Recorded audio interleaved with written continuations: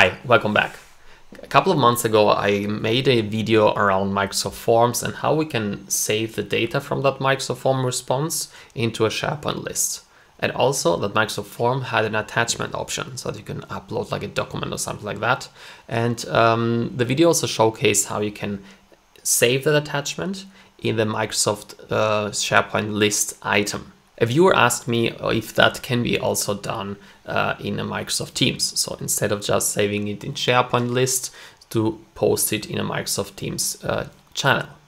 So today we're going to take a look how we can do that, because what we need to do is that we have to save the file into that Microsoft Teams channel folder, which is backed from SharePoint, as we know, and then post it in the channel, like a notification. Hey, there is a new message, there's a new response from Forms, and there is also a new file that you can view.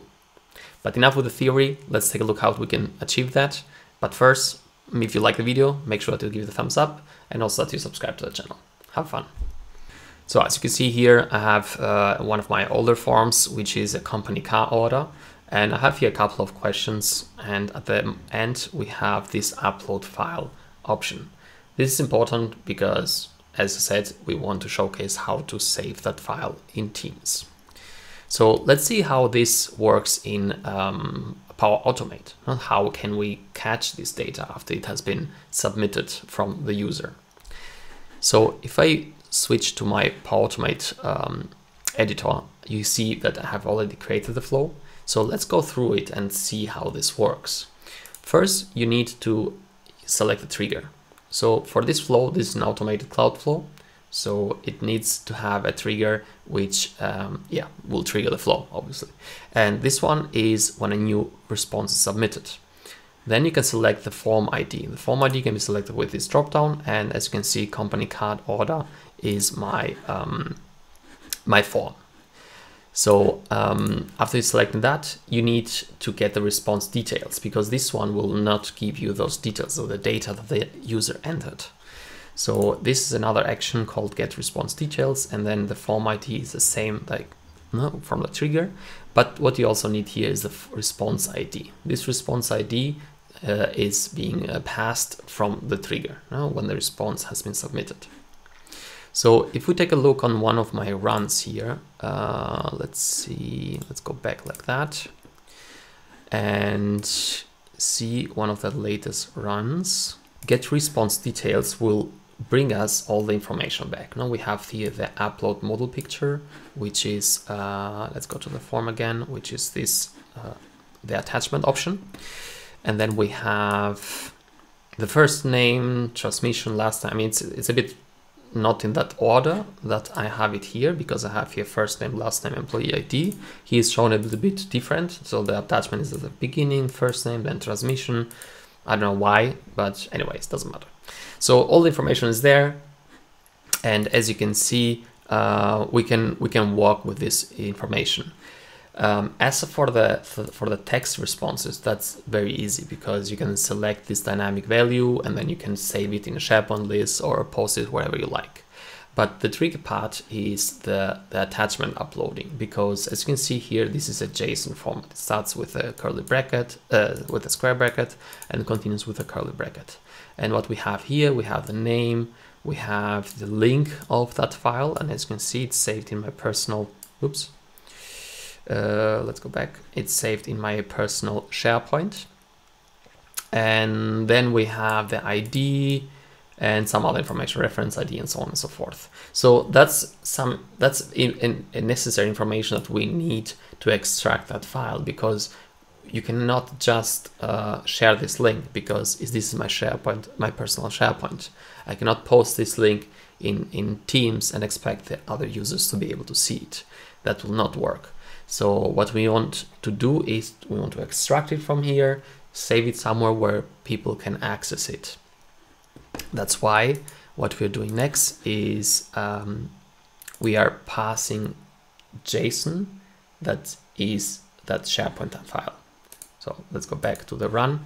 We saw here that this is in a JSON format, and we can pass this so that we can extract the key value pairs single. So what I did is I just did Control A, Control C, just to mark everything and copy it. And then you can go here and say generate from sample. Now after pasting it, oops, that was not the one. But yeah, after copying this one and pasting it here, it will generate this schema based on this JSON. Yeah. So I've already done that, and that's why it shows here as you can see, and it had recognized this schema. Now we have name, link, ID, and so on and so forth. Also important, of course, you need to tell this pass JSON action from where the content is coming from. So the content is coming from the upload modal dynamic field, and you can find it here. Upload model picture, which is our question name, and this is from the get response details. So this comes from this section, and then this will generate that JSON format that you can see here. And then it shows like this. Now where we have this more readable format with name, link, ID, and so on and so forth, and then we can use this information from the past JSON in our apply to each loop. Let's take a look what we do here. So the apply to each loop will happen automatically after you have created this get file content action. The important thing to understand is that when a document has been uploaded and submitted from Microsoft Forms, it's not saved in SharePoint or somewhere else. It's saved in OneDrive. So to extract that file, that file content, we need to go to OneDrive, and that's exactly what we're doing here. So I've created this get file content action, and I'm using the ID, which is a dynamic value coming from my past JSON. So that's why we needed that past JSON, so that we can access these dynamic values. We have the name, link, ID, and everything we need to access that document. So we use here the ID, and as soon as you place the ID here, this apply to each loop will happen, and this body will pop up there because we are getting the ID from the body of our JSON action. So what I did next is in this apply to each loop, I created this create file action, because as I said, we're grabbing the file from OneDrive and we want to create this file into our teams. So as you can see here, I have this demo team ENEA created, and we all know that Teams is backed from SharePoint. So Teams is just a UI for SharePoint. So that's why when you create a new team, you get also a SharePoint as a backend. So as you can see here, if I click on files, and you can say open in SharePoint. Why? Because it's practically SharePoint, and we have these documents and general file library automatically created. So let's go back to Teams and to the post section. As you can see, I've tested it a little bit, and here we are. So we're going to create this file now into our team SharePoint document library. So what I've done here, I've selected the site address. This is my demo team ENEA, and the folder path is /shared documents, so that it can land in my files section here. But not in general, I'm saving it in documents here, as you can see. Let's delete that so that when we test it, it works again. Otherwise it will complain that the file already exists. Yeah, so I'm saving it in my shared documents folder in my demo team. But what am I saving? So I need to put file name and the file content. The file name is also coming as a dynamic value from my past JSON.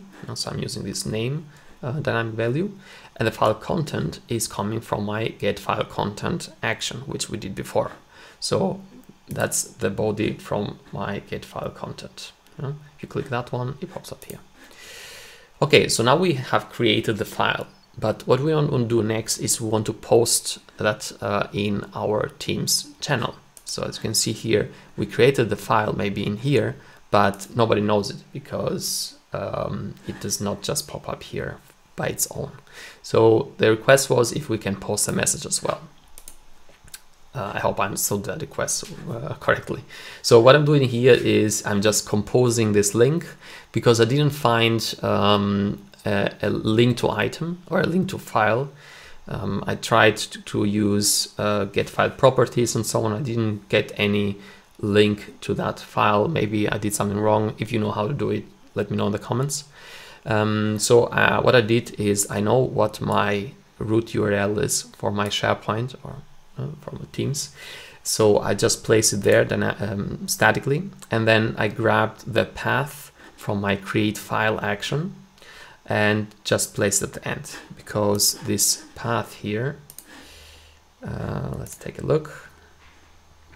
From the create file, the path has this slash shared documents and then the name with the ending of the document uploaded. So that's enough for the user to, for this path, no? That's enough for the user to be able to access that document.